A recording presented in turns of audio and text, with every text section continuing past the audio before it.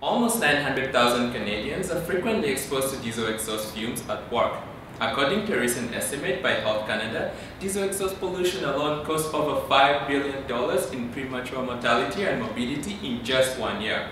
Now imagine you work on a construction site, or perhaps in a factory, and are constantly exposed to diesel engines. You might start to wonder how all this exposure affects your health. Well, we do know that long-term exposure to diesel exhaust increases risks for heart and lung diseases.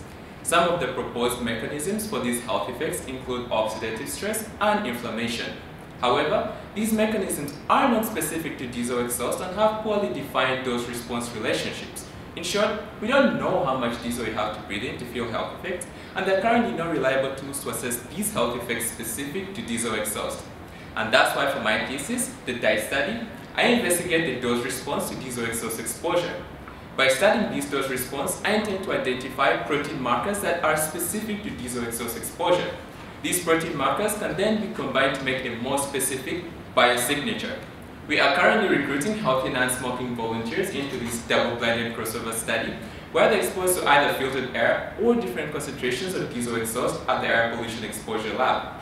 Exposures last 4 hours and are built to mimic real-world situations.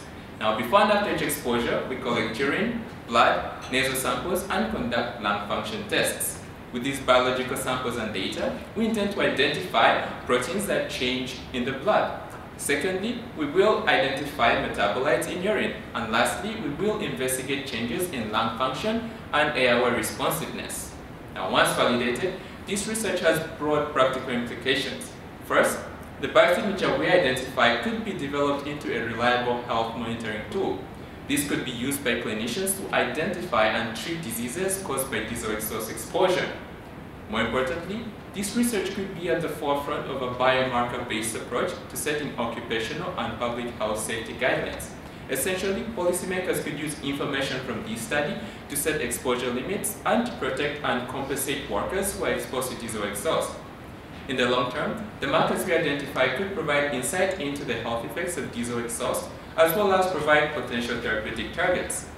Now, if you find all this amazing research breathtaking, you are invited to join our study at the Air Pollution Lab. Or at least you could join to help me graduate faster. Thank you.